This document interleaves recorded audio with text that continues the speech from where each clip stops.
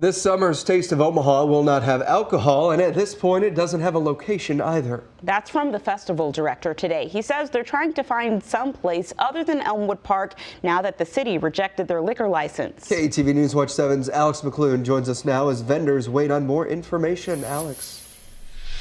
Vendors with trailers and brick and mortar say they last heard from organizers weeks ago. And for some, this is about advertising, and for others, this really is about making money. Jay's Smokehouse grew from a parking lot into a trailer and now into this restaurant space in Papillion, thanks to events like Taste of Omaha, after James Hawk started smoking barbecue a year and a half ago.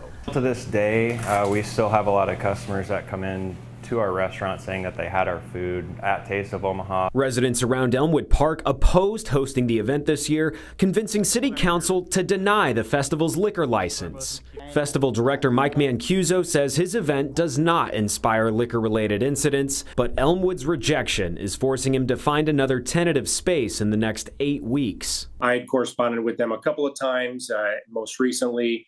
The gist of their response back was essentially, we're working on the registration process. Smaller vendors like Hudson's Mini Donut Company only own a trailer, so the event means a weekend of exposure. In fact, just a few weeks ago, I got a call from someone looking to book a wedding. And they mentioned that they had met me down at Taste of Omaha. Taste organizers say they'll return to the riverfront in 2024, but delivering a date this year is up in the air as businesses wait for Taste's tables to turn. There's so much traffic that comes through there. It's really important for these smaller restaurants and stuff to get their name out there. Organizer Mike Mancuso declined to go on camera today, but tells me they're doing everything they can to make it happen this year. Meanwhile, Omaha's Parks Director says the department extended an offer to organizers to discuss potential options this year. Also, during a Tuesday meeting before the City Council meeting, the Parks Director said an alternative site could include Miller's Landing near Carter Lake. Bill, back to you.